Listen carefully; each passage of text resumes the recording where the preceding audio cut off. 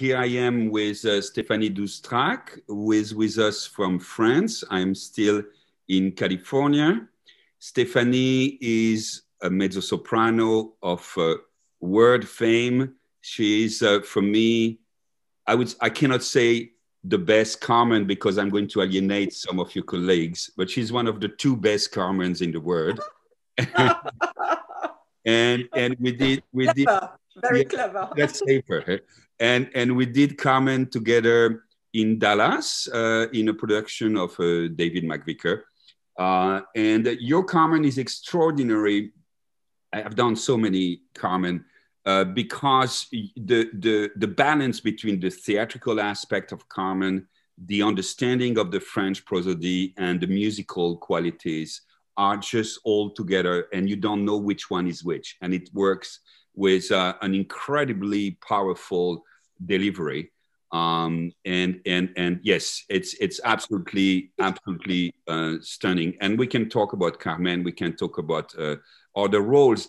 But Stéphanie, you are also working mostly actually in Europe. Have you worked a lot in the US? No. Rarely, I would say.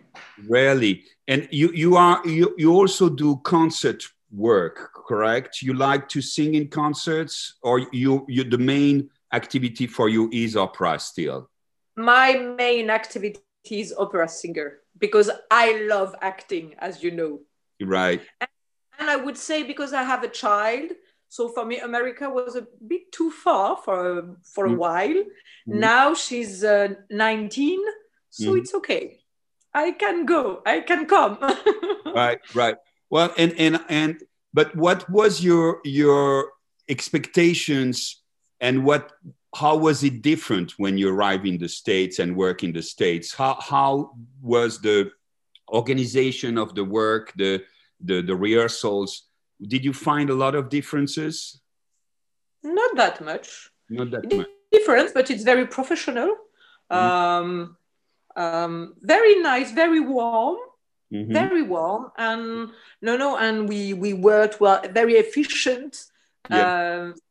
But we had time to work. We had time to rehearse. Right. So for me, I like to rehearse. I like to have time to see my colleagues, to know them better, and that's why because I love acting. So I need to know them and to know how far I can go. All together, how we react it together and each other. So I think I had a real pleasure because we had time. Right, and it was it's a wonderful production of David McVicker, who always has a very deep understanding of the theatrical aspect of the opera, but who is again able to connect it to the music in a very smart way. And where we did the version with dialogues, which is always, the big question with Carmen. What's your choice? Do you prefer to do Carmen with dialogues, or do you sometimes do like the Guiraud dialogues? No, because I'm French, so it's much easier for me. So of course, and I love acting, so I feel comfortable with dialogues. But I understand for foreigners, it's much more difficult. So, for example, in Dallas, they were very well prepared, but of course, for the pronunciation and to be more natural, so I helped them to take time finally, because even with the distance, we can take time, and always foreigners, and I think it's the same for me. For example, in Germany, in German, for example, to speak, we try to speak as a modern way. Yes. But I said, no. We are on stage, so take your time. We don't need to rush, and take your time also to feel for real the emotion and the link between emotion and words. So we must have time. Right. And I think this worked perfectly. I find in Carmen the difficulty sometimes if the dialogues are too long, it's hard to get back in the music. And so you have, as a conductor, for instance, you have to get the energy back to get the singers in another dimension, in another way of thinking. And then there is sometimes a difference in the level of volume of the voices between the speaking voice and the orchestra singing voice. So sometimes we amplify the dialogues, and then people in the house say, well, the voice is bigger spoken than the song voice.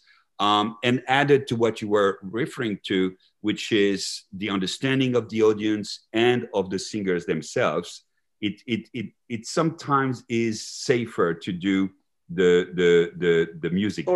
Or music. But I would say this production of David McVicar was created in Glyndebourne, in a little theater.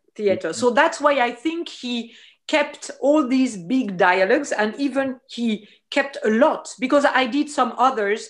It was much shorter. Right. And so that's it. And I think when we are acting just without music, we have to keep the same energy and how to make it alive without music, and then jump with music. And I think in Glyndebourne it worked because it's a small place. Right. And you're right. When that connection works, then it has a flavor that gives to the music even a theatrical aspect that it doesn't have if you have music all the time. And also I like what we did, which is to preserve some of the spoken dialogues over music. So then all those things, they overlap more naturally. Stephanie, you are now a reference for Carmen. I mean, do you enjoy that, or do you say? I remember at the beginning of my career, I was getting offers for Carmen and Hoffman all the time, everywhere, and I was almost regularly turning them down. Now I'm happy. Anytime I can do a Carmen, I'm happy to do Carmen. I mean, conducting it, not singing it. What's your feeling with that character and with this role at this time in your career? I don't sing it that much. I would say I'm lucky. I mix a lot. Right. But I would say I always enjoy first because the music is full of energy. Right. Full of energy. Just for that, I would say I will sing it as long as I can. But the energy is coming from, for real, for inside. This woman, she's modern. All the feelings we pass through are vivid, I would say, or very, very, realistic. And so I think I really enjoy it. And each time, from my point of view, I am like a blank page. So it's always a new thing for me, because the maestro is different, because the staging is different, and my colleagues are different. So always for me, it's a new experience. And I really enjoy all the time. Do you I mean, Don José is such a weird character, and is a dangerous man, obviously, but we have also maybe some tenderness, sympathy. He's a very weak man too. Do you have a preference for Don José who is widely crazy, or for the one who has been put in a terrible situation? I mean, how do you react with a colleague that is really scary on stage? Has that even happened to you? Yeah, I had this production with Chernyakov. Yes. Dmitry Chernyakov, and we did with Michael Fabiano. I know he's American, and it was his first Don José in Aix-en-Provence. Yes. And these Don José get crazy, totally crazy, but in another way. And it was really interesting all together to work, because sometimes, yes, on stage, he must scared me for real in a way. And I was scared for real. Oh God. Yeah. And I think it's almost exciting, to cross the line sometimes, to go. It has to be a little personal. And how did you reconcile backstage after he killed you? Were you? No, We, because I was not dead for real. we were not. Okay, good, On good. stage too. Right. When, So it was the deal. so let's see a little about how you got to the role of Carmen, and even further back, when did you know you were going to be an opera singer? Ooh. When I was young, I You was are very asthmatic. No, because very asthmatic and very shy. Mm-hmm. And I think for me, the stage was my, how can Saved I you. say? Oh, It saved you. It helped yes. you. Yes. Yes. Yes, for real. For real. Because normally I should take some pills, you know, for asthma. And when I began my studies of musical studies, I didn't need anymore. So yes, for real. And now singing, acting, uh, bring me so many joy that I think uh, it's so important. I think to live in the way you need, how your passion. And I think I was passionate about singing and acting always. So it was my duty. I think it was just my duty. You know, I had no choice in a way. And It was like this. how old were you when you came to that realization? I mean, you were a kid, you were 9, 10? No, 16, 16. Okay. Around because before I didn't know opera at all. It was old fashioned and blah. But then I discovered because I started acting in the conservatoire, theatrical, Yeah. and then I discovered the operatic Right. voice. Mm-hmm. And so around 16, I thought, okay, probably I could go this way. I can try, and that's it. And it was very straight on. And did you know right away that you were a mezzo soprano or yes, no? No, because I sang in soprano, very high soprano, when I was a child. All right. And so I wanted to keep this voice Right. because it was funny and woo. Yeah. And little by little, it became lower and lower.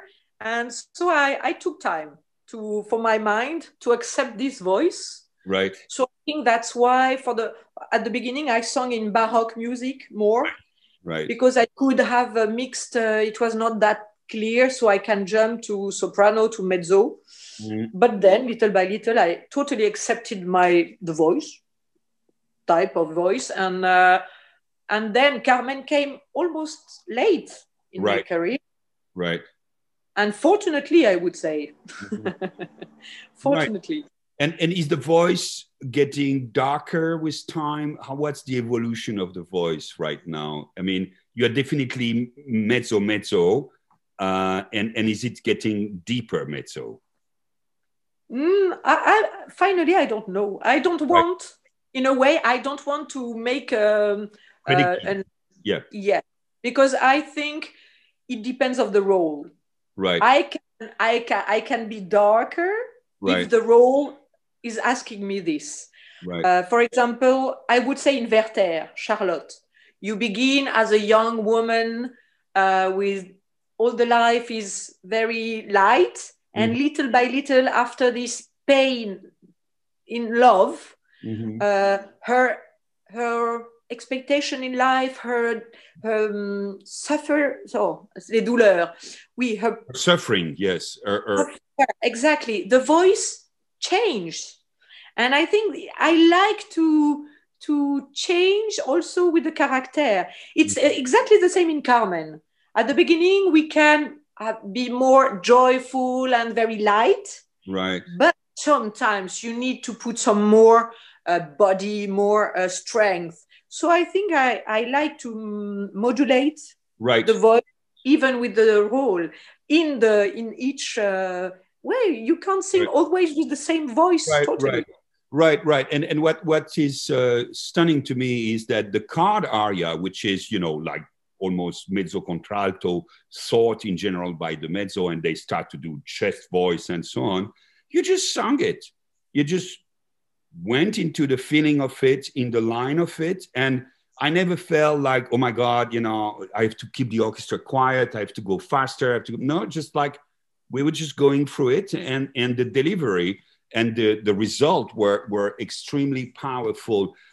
Does your experience with Baroque singing and Baroque roles, do you feel that's helping you and giving you an advantage compared to your colleagues who have done only the romantic repertoire or the late classic repertoire? I would say I won't compare with my colleagues, but I think my experiment or experience is I put the feeling first. Right. So what do I feel in that moment? And also the orchestra at the beginning of the cards are so soft. Yeah. And I think we are more inside, and it's something very deep and very personal and very intimated. So I think I really think my feelings must be the first thing, and my voice, I don't care in a way. I don't care. It's here to create emotion, but I don't need and I don't want to show I have low voice or no. Who cares? I would say. I'm sorry. Yeah. That is interesting, and that works for Carmen, of course. And Carmen can be sung with so many different voice types. It works for Charlotte. What about Dalila? Have you already gone into that repertoire? No, but I would love it. Yeah, because Dalila has moments where she's actually singing, you know, in a way that is almost the vocal fabric, the vocal material is extremely important in that. You have sung the aria in concert already, for instance? No, nothing at all. No, but I think it's like in Cassandre and Les Troyens. I would say sometimes you need the very dark, but it's more always for me, it's the expression. Sometimes we need very darkness and strength and powerful, but sometimes so it's more with the feelings always. Right. Do you have sung Cassandra? Hein? You have done Les Troyens. Yes. In La Bastille. In Bastille, if you will. And my first time. You have to start somewhere. There used to be a rule in the past in those houses, major houses. We talk about this with some of your colleagues, that you are not allowed to start a role in those houses. But now I know. So people used to lie about it, you know, and just say, "Oh yes, I did it in whatever, Catalanizeta or whatever." This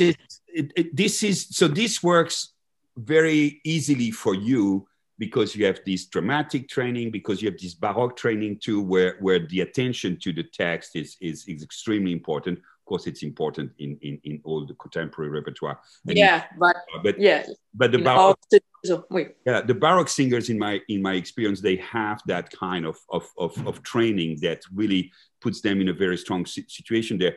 How many roles have you done in Italian, in German, in Russian? How do you feel about that? None in German, finally, because I had to cancel Ariane of Naxos. And none in Russian. Right. So Italian, English, French. How do you feel about, because most of your colleagues I've talked to, they say, "Oh, the base of my technique in any language, it's the Italian technique." You know, they all talk about this. And so what's your feeling? I mean, and what are the roles you have done in Italian, if I might ask? A lot of Mozart, of course. What else? Always I forgot. But I'm not agree with this. I'm not agree because I like that. Okay. Yeah, because I think it's otherwise it's too much international vocal way of singing. And for me, it's a bit boring. I like, for example, French. It's almost flat. Right. It's right. flat. White. Flat. You mean white. You mean without. It's clear. The voice Yeah. must be almost all clear. Yeah. Clear, very here. Direct. And also, but as a singer, I not to put too much palette. Mm-hmm. It's like this. And no, for French, we need to stay down in a way to be real French. Mm-hmm. So I struggle with this. And also with my students, I try to, no. Each languages have specialties. Mm-hmm. German, it's a very special way to Italian, it's more, with all the so for me, I like to sing in a different, I feel also, in my body, it's different. Mm-hmm. That I find that fascinating. Have you, in the Italian repertoire, have you had to do coloratura, for instance? How do you feel about coloratura? But it depends, because now I'm training for in Anna Bolena. Wow. So I'm coming to bel canto repertoire. So I'm studying it. Wow. Yes, I have a prediction. Maybe you're not going to like it, but that by working in that repertoire, it might affect, and positively, if possible, the way you approach some of the French repertoire. Maybe. It could be that you're going to find, I have this here. I can use it also at one point to color my voice differently when I'm doing the French repertoire. Yeah, exactly. And always, I think when we work something different, we bring it, back to, and you absolutely. I mean, the core of what I do and where I think I am good is always better when I enlarge my understanding of music, and when I go in a repertoire that's not necessarily the center of my repertoire, it's going to make me smarter in my own repertoire. Yeah, I would say, and I hope so. I hope so. That's why I'm going this way, to explore a new type of vocality. I think, but I don't want to sing all my character in the same way. No, and I think that to put some, exactly, to put some. Right. Yes, I can go this way now, and I can, to have more fun. I think it makes total sense. And what you say about, everybody singing the same way on all the great stage in the world and the small stage in the world, that has been reinforced too by recordings and broadcasts in general. And so everybody wants to sound like this singer or that singer. I'm not even going to give names, and we're losing specificity. Same thing for instrumental playing, the kind of the size of the whole, and you expect the brass to sound a certain way, and then the strings have to play more to match that sound, and then it changes the phrasing in general and the expression in general, and that is really a pity. Have you done a lot of contemporary music and operas so far? No, just some. A few. Not that much. No, not that much. What are the roles that you are dying to sing and that you have not sung? The next one. Well, okay. Seriously, do you have somewhere where you would like? I mean, in the German repertoire, for instance, I'm sure you love some of those, Well, I would love. I'm waiting for Octavian. Yes. Okay. I'm waiting for. Okay. I think you will be an extraordinary Octavian. You're going to be a wonderful Octavian. So I think that's a great idea. You know that no, it's Salome that has a French version, by Strauss himself. He rewrote, even reorchestrated part of Salome to fit with the French text. And Salome was written by Oscar Wilde in French originally to go around the censorship. So that's interesting. And maybe there is a French Octavian somewhere that we could find. No, but let's improve my German first. But I would love to make it French. But I would love to. So, have you worked in? So you worked in Italy. You worked in France. You worked in Germany too. Did you? Spain? In Spain, in, yeah. more in Spain. Mm. Now I'm going in Japan, in Uh-huh. China, Uh-huh. Italy, but not that much. Rome and Milan. Right, right, And after that, more Brussels in Europe, right. mainly in Europe, Brussels I and think in Brussels, I don't know if you know that, but I think I know the conductor was going to work with you in Brussels. If you uh-huh. come in. Yeah, but no, for the yes, you're right, but Yeah, it's far away. yeah. It's far And away. well, yeah. And how do you, I mean, do you find huge differences between these various countries in the way you work? Are you comfortable with, you know, sometimes in Germany you work 7 weeks on the concept and finally you go on stage. In other places you rehearse 2 days and that's it, you're done. Do you have any preferences? I would say I'm lucky. I always had time, so Right. probably Yeah. they invite me when we have time. Right. They know what to. I never, in a way, I think I never jumped in 2 days and pop, pop, pop, Right. like this. Oop, No, no, you don't. no. No, it's, I mean, it's another business. Sometimes Yeah, it can give you interesting performances too. of Uh, course, but but yeah, no, no, oof. it can be really tough. You were saying that you are teaching too. How much teaching do you do, and how has COVID, you know, changed your general routine? And were you teaching before COVID started?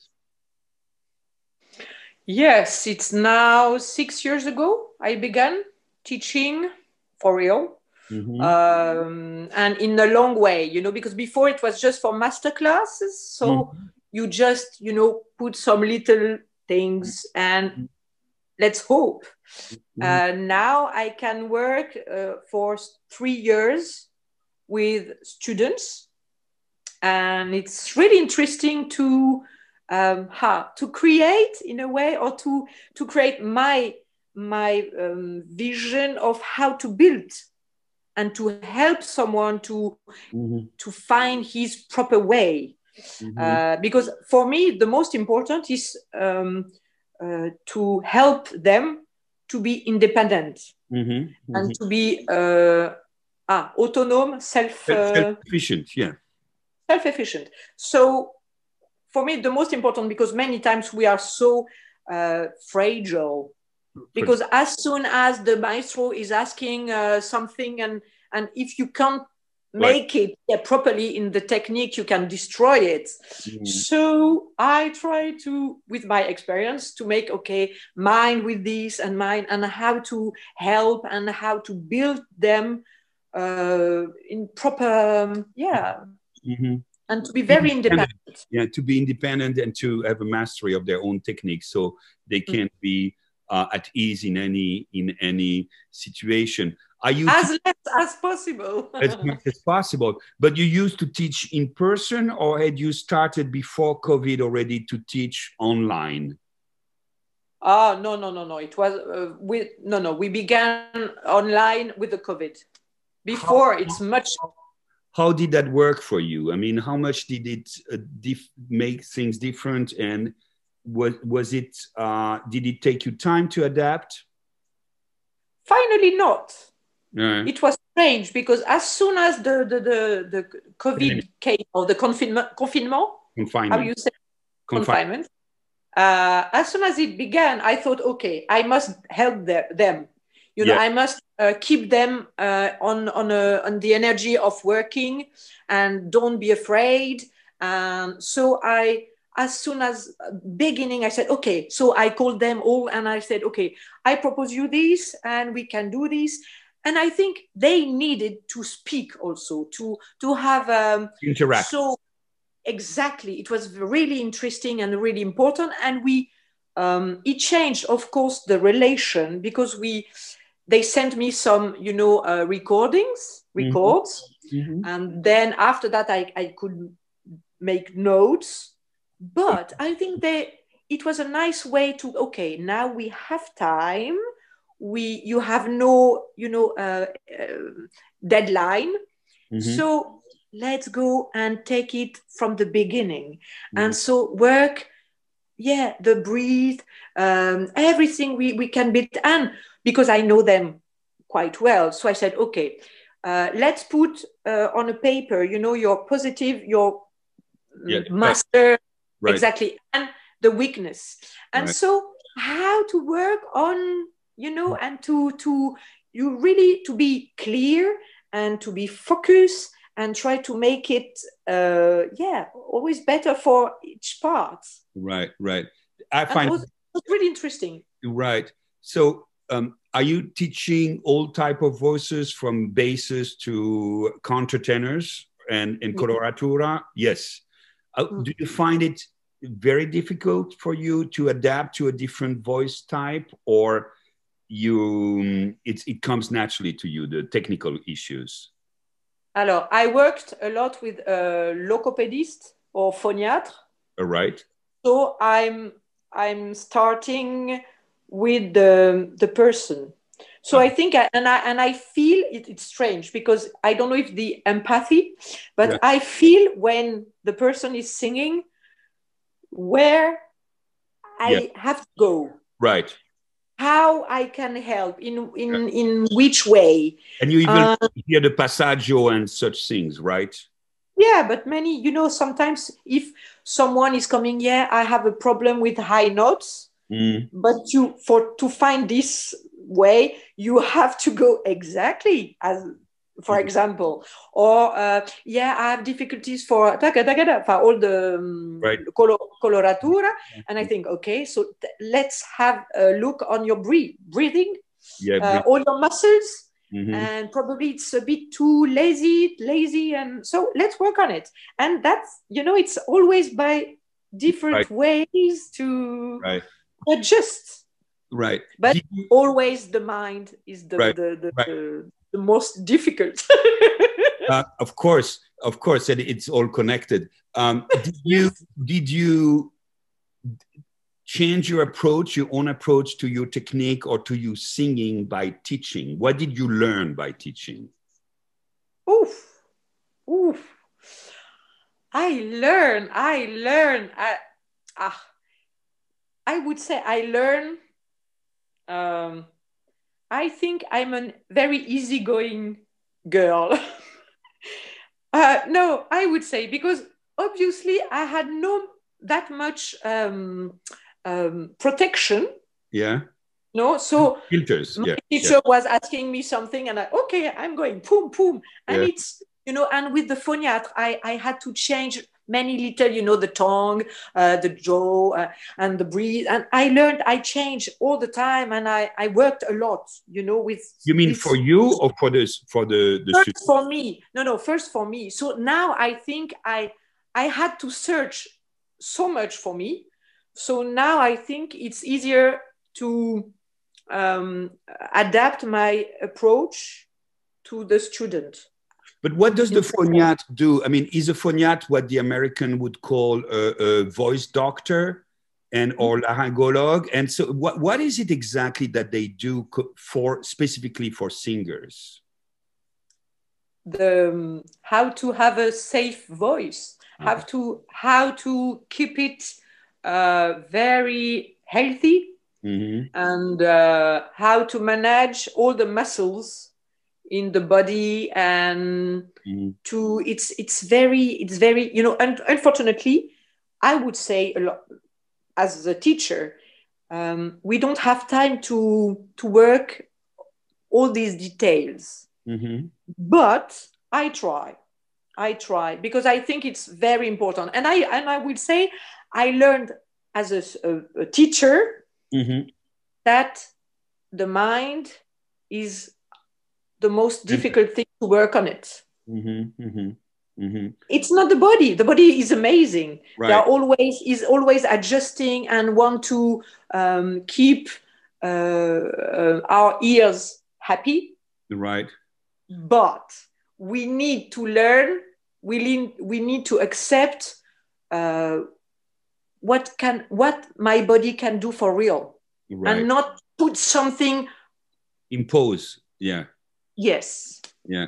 Do you? So I learned that. You learned that, and yes, you are a very wonderful collaborative colleague. I mean, I haven't seen you say no, I don't do this because that's what I do. You know, you're just always trying and understanding, and you still have your obviously strong conception that comes through with students. When you have students where you see the problem is really a mental problem that goes way beyond singing, like, you know, someone who is trying to find himself, who may be depressive or something like that, do you go there, or do you use the singing to try to help those issues? But at one point you can't totally do that. So what's your technique there? Or you get away and they say, you know what, you need to work on this, and then you come to me? No, I try many ways in the respect, you know, in a respect relation. I'm not a therapist. Yes. I'm not asking about the life, you know, or what's going on, no. I can just say, okay, are you going well? What's going on, in a way, you know, it's right. Can we work? And sometimes I have one, for example, a tenor. For example, no, but you know, yeah, right, sure. But others, but yes, and he's very fragile, right. mental yeah. Yes, and so we worked on it during the COVID. Okay. I said, okay, this, you know, you can't arrive on a rehearsal and say, oh, I'm sorry, no, I don't feel good, and no, it's not professional. So I'm sorry. When you arrive on the theater, it's like everybody, you know, when you come and work, right. You must be professional for real, respectful to people around. But this difficulty as a singer is everybody, they are so kind, whether you are a soloist, everybody is so nice, and they say, oh, how are you? And Stéphanie, what do you do when obviously the problem is not a vocal problem, but it's a mental problem that goes way beyond the question of the artistry and of singing?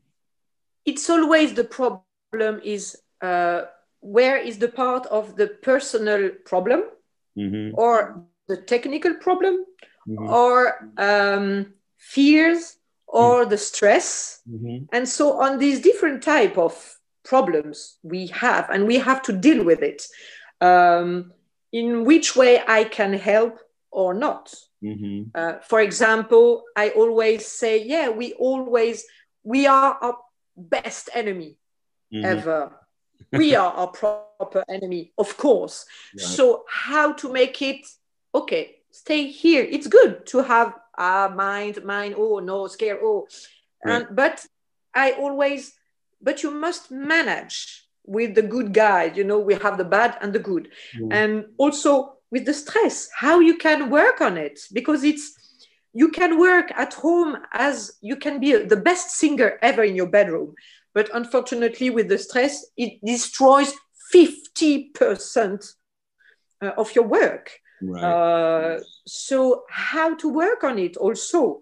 And that's why I really think the technique must be very clear, and you have to build very clear the text, the importance of the consonants, the voyelle, and like this, you know how to make piano, forte, and to have, and I just spent 1 week as a teacher just now.